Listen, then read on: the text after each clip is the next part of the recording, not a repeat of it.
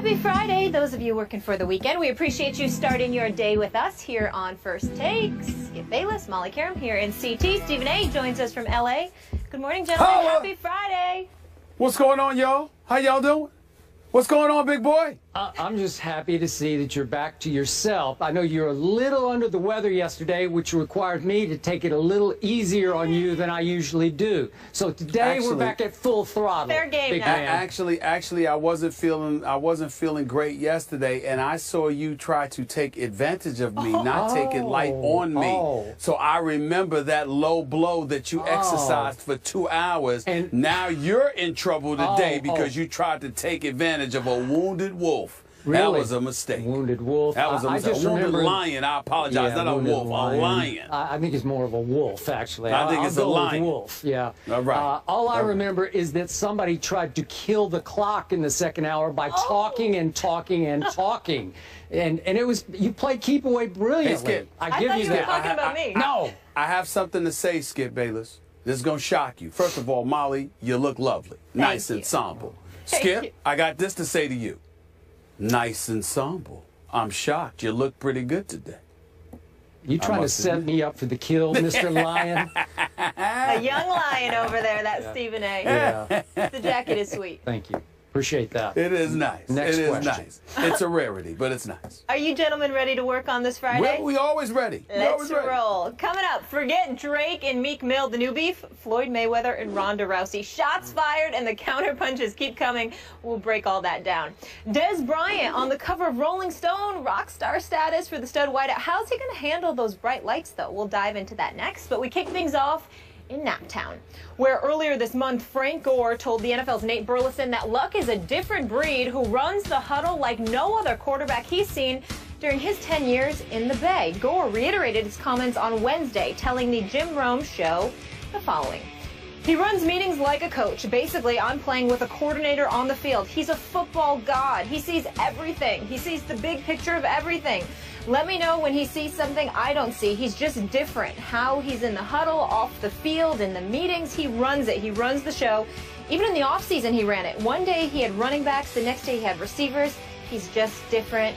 He's a football god. Skip Bayless, did you hear him? Wait, say that again. Football god? Yes. Can he live up to those expectations? I got to repeat that for you, Please. Mr. Lion. Football god, says Frank Gore of Andrew Luck. To answer Molly's question, I sure hope he can live up to being a football god in his 4th year in the National Football League. But he sure hasn't so far. And I got to tell you up front, Stephen A. Smith, I'm starting to feel sorry for your man, Andrew Luck, because I'm not sure anybody can live up to football god, including Joe Montana or John Elway or Roger Staubach. Football god, the NFL world has gone completely overboard over Andrew Luck. And it's not fair to this still young man. I have joked on this show, I've made it my pet peeve about the premature coronation of Andrew Luck. And the half joke is that he's the first quarterback ever who's qualified for early enshrinement in the Hall of Fame. I've joked that we should just stop down on this show and go ahead and induct him. Maybe you could give his induction speech. Maybe we could borrow Jerome Bettis' new Hall of Fame jacket and put it on a bust of Andrew Luck right here in the studio, because it feels like he deserves that. And you know, maybe Frank Gore can help him achieve football god status, but do I need to remind everyone, Frank Gore is 32 years of age, now entering his 11th season in the National Football League, and his combined touches of the football, carries and catches over those 10 years, 2,784 times he's run and gotten hit. Wow, that's a lot. Is he down to his last year in the league? I don't know if he can help Andrew Luck, but good luck with that, Mr. Luck. And do I need to remind you, Stephen A., I hate to keep spewing out these stats, but I think I'm the only one in the known world who cares about or even notices these stats. Andrew Luck, when the money is on the line in the postseason, is 3-3. He has thrown in the postseason 9 touchdowns to 12 interceptions. His QBR against the New England Patriots, albeit in Foxborough in the AFC Championship game, just last year, the Deflategate game, was 26.4 on a scale of 0 to 100. 26.4 by the football god. As a rookie, he combined turnovers, both interceptions and fumbles. He was second only to Mr. Butt Fumble, Mark Sanchez. Last year, just last year, he was second in combined turnovers in the National Football League to your favorite quarterback, Jay Cutler. Football god, and then Football Outsiders the other day, God bless them for pointing out the fact that over the 3 years that Andrew Luck has played, he has 43 total interceptions, and that he could have had many more because so many were dropped. I'm sorry, but he's not living up to football god yet, and I, for one, and I'm probably the only one, can't see how he'll ever quite live up to being a football god. Your defense, please. Well, first of all, your argument is pathetic because, once again, here you go with the same old stats you regurgitate time and time again. What did I tell you about interrupting me when I start off my soliloquies? What did I tell you about that? Well, it's Friday. Don't mess with me. Don't mess with me. Calm down. Calm down with what you tried to sit up there and mess with me yesterday when you knew I was sick. I ain't sick today. I'm not taking it, okay? Listen and listen good. This is the same Andrew Luck who's just 25 years of age. This is the same Andrew Luck who year after year has improved. This is the same Andrew Luck that went from a wild card game to a divisional playoff game to an AFC championship game. This is the same Andrew Luck, by the way, who threw for nearly 5,000 yards last year, who led the league with 40 touchdowns and just 16 interceptions, Skip Bayless, okay? I understand the QBR wasn't sensational, but 63 is slightly above average. 65 was his QBR in his first year. The dude is no joke, and we're remembering when people talk about Andrew Luck, it's about projection. It's not about where he's at. For a guy in his third year in the league, with the size, with the arm, with those tree trunks for legs, with his durability, reliability, the fact that he was sacked 100 times in those 3 years and still continues to do what he has been doing, to be the leader, to be zeroed in, locked in, completely focused on the game of football, not distracted by his quote-unquote brand, not distracted by endorsement deals, commercials, and the like. All this brother cares about is trying to win football games. He's locked in, he's zeroed in, and he's the perfect quintessential successor to somebody like Peyton Manning. Because the things that Frank Gore elocuted are exactly the kind of things that they were saying about Peyton Manning, even when he was younger. He's in the film room. He's constantly working on his game. He's, he's cerebral. His football IQ is off the charts. He's this, he's that. They were saying those things about Peyton Manning as well. You didn't have any problem with it then. I don't know why you got a problem with it now. Now let's get to Frank Gore's specific statements about Andrew Luck. Not just talking about his due diligence, putting forth the work, being on his grind, okay? But when he sits there and says, in my 10 years, he also said these operative words, Skip, that I've seen. Well, what has Frank Gore seen? He arrived in San Francisco in 2005. Let's go through the quarterbacks that he played with since 2005, Skip Bayless, because you conveniently left that out. Alex Smith his first year. Alex Smith his second year. Trent Dilfer in 2007. Sean Hill in 2008. Alex Smith in 2009 and 2010 and 2011. And then Kaepernick 12, 13, 14. So bottom line is simple.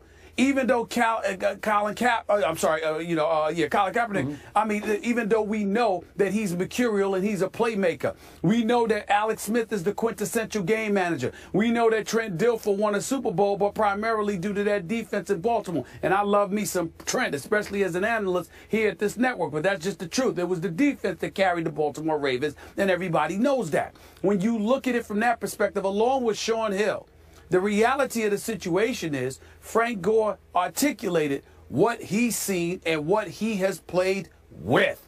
That's what he has seen. He ain't seen anybody like Andrew Luck, because no disrespect to any of those guys that I mentioned, but none of them are Andrew Luck. That's just the reality. And Andrew Luck is 25 years of age, with a legitimate 13 to 15 years left in his career. And already he has done what he has done. So I'm just saying the upside is what you project. Of course, we don't like the fact that the brother threw 9 touchdowns and 12 interceptions in the postseason, and and he put them in a position to lose before they came back and beat Kansas City, and they got ramrodded in the playoffs against Tom Brady and the New England Patriots. Boy, what a big shame there is in that for him to be such a young quarterback and to get stopped by Bill Belichick, Tom Brady, and the New England Patriots. But in the end, what is undoubtedly true is the fact that this dude's upside, considering his youth and what he has already accomplished and the abilities he already possesses, which is unquestionable, there is no reason, I wouldn't say a god, so that is definitely an engagement in a hyperbole, but I can understand where Frank Gore is coming from, considering who he has played with in his 10-year career. Okay, you were going so quickly, this might have sort of slipped through my ears, but did you call Kaepernick a game manager? Is that what you said? No, I said Alex Smith's a game manager. I said Colin Kaepernick is mercurial. Oh. He's a playmaker, but not a passer extraordinaire. Well, he's not that. I don't know if Frank has forgotten, but Colin Kaepernick did throw and run that San Francisco team all the way to the Super Bowl, right? But nobody's saying he couldn't throw. Nobody's saying he couldn't throw. But we all understand that Colin Kaepernick's strengths are with his legs and playmaking ability. He isn't the most accurate passer in the world. He's no scrub by any stretch. The brother can play. But that does not mean that he is an elite pocket passer. Okay. That's not the strength of his game, and you know it. Okay, but if I'm Kaepernick and if I'm Alex Smith, who's proven to be a pretty good long-term quarterback in this league. Yes, that's true. Andy Reid likes him. He sticks with him. I would need to get him some help. I would be offended by this comment because by default, it's very disrespectful to both those quarterbacks to go that far overboard about Andrew Luck when you haven't even played one game with him yet. Not one game. I will say this to you. You can look at it as disrespectful, or you can look at the words football god and recognize that he just believes Andrew Luck to be on a significantly elevated level against quarterbacks, period. It's not like he said Colin Kaepernick can't play, Alex Smith can't play, the Trent Dilfer, Sean Hills of the world, and others can't play. He's just saying that Andrew Luck is special. And I believe Andrew Luck is special. I think that Colin Kaepernick is a special talent. I think Andrew Luck is a special quarterback. Okay, but you keep giving me upside. Look at the upside. And I care about the done side. Like, what have you done for me lately or done for me at all? And all I know is the last game I saw, his QBR was 26.4 on a scale of 100. Well, that's not godlike to me. I agree with you. It's not godlike. You're accurate about that. But again, you're thinking the done side. I like those words, by the way, the done side. I'm thinking about the upside. Yeah. So that's the only discrepancy that exists between us there. But let's keep in mind, Skip Bayless, that you're the same individual that doesn't look at the done side at your discretion. Arbitrarily, you might look at the upside. You might look at an RG3's upside. You might look at a Johnny Manziel's upside. You might look at individuals and their upside, but it took you a long time to come over to the right side when it came to Jay Cutler. You were holding it down. Why? Because you were looking at the upside. Because the done side, there was nothing getting done. So you weren't sitting there saying it then. I was looking at the Vanderbilt side, if you want to know the truth. That's what I was doing. I can't help it. I can't help it. Really? You can't help it? Yeah, I can't help it. I actually went there as opposed to just spoke there. I went there. I graduated with honors. You could help it. You could help it when it came to Sam Bradford coming out of Oklahoma. I never liked him. I'm more objective about Oklahoma. So you didn't like him. So you didn't like him. I told you before the draft I never liked him. But wait a minute. Wait a minute. You didn't like him. He's a straw man in the pocket. I'm not buying. Hold on. He was successful at Oklahoma. Yeah, sort of. He lost to Tebow in the big game that really mattered. What have you done for me? You didn't do that. That wasn't the done side. You looked at the upside. No, but you pick and choose. Hold on. I didn't look at the upside. This is the brilliance of Skip Bayless. No. This is see what you do is you throw it out there and then somebody got to remember stuff to catch you. And by the way, you leave out the facts. This is what you do. I actually, just for your benefit, because I didn't want to pile on poor Andrew Luck today when we're heaping so much hype on him that he's not going to be able to live up to. But speaking of Mr. Tebow, if you look at the completion percentages of one Andrew Luck, look at his completion percentages. They're Tebow-esque. They are. You would tell me they're Tebow-esque. So we're going to go the route. So we're going to go the route of Tim Tebow. No, I'm just saying. You don't look at the numbers. We're going to compare him to Andrew Luck. That's what we're doing. We're comparing Tim Tebow to Andrew Luck. That's what we're doing. Completion percentage, I'll compare them, yeah. We don't have time for that, gentlemen. You know what I wish we had, though? Something else. For this for this full case study, I wish Frank Gore had played with a Manning or a Brady, and I'd like to know if he would be as impressed with Luck, but we won't know that. I doubt he would be. Guys, according to CBS Sports prediction machine, in case either of you care, they have the Packers beating the Colts 31-28 in Super Bowl 50 without Jordy Nelson. So there's that little nugget for you. Was it without Jordy Nelson? Without, because they said after they recalculated they did it again? All right.